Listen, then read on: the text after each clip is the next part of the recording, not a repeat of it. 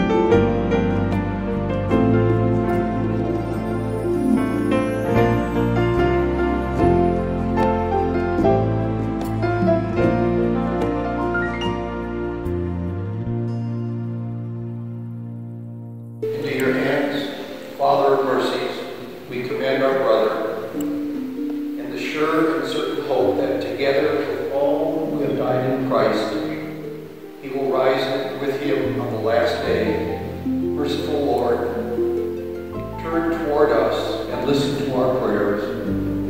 Open the gates of paradise to your servant and help us to remain, to comfort one another with assurances of faith until we all meet with Christ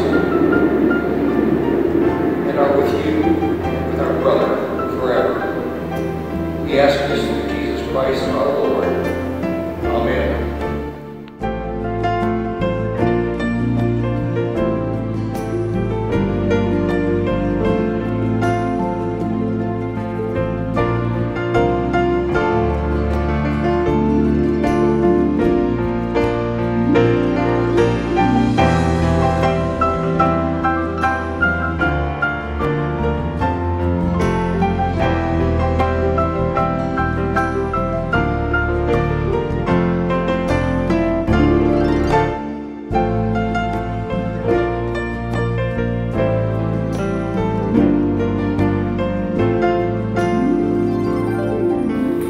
Crosby family, allow me to welcome you today to the committal service of Lieutenant Commander T. Crosby. As we gather in common grief for the loss of one dedicated to the service of his nation, we must stop and consider what it means to lose someone close to us in death, and to consider the blessing of life itself. We perhaps feel no closer to God than when we are faced with tragedy and loss. Our Heavenly Father knows the sting of death, for his Son Jesus was laid in the grave on behalf of sinful mankind. Concerning death, the Apostle Paul wrote to us, "Brothers and sisters, we do not want you to be uninformed about those who sleep in death, so that you do not grieve like the rest of mankind who have no hope. For we believe that Christ died and rose again, and so we believe that God will bring with him those who have fallen asleep in death.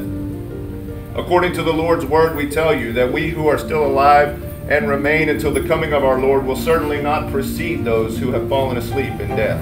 For the Lord himself will come down from heaven with a command and the voice of the archangel, the trumpet of God, and then the dead in Christ will raise first.